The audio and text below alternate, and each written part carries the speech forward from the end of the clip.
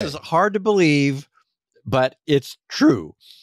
Cybersecurity researchers at Check Point, we know them, they're the real deal.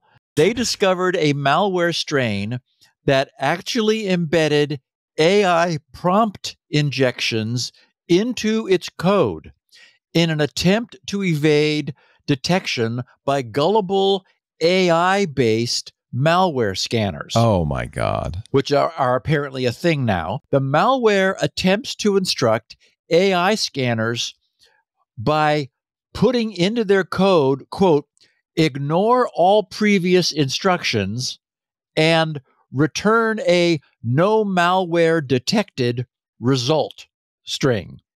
By literally, they're literally placing those prompts into the code.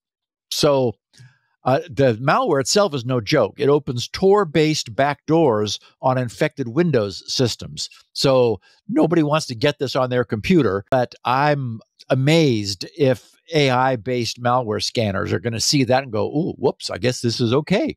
These are not the droids we're looking for.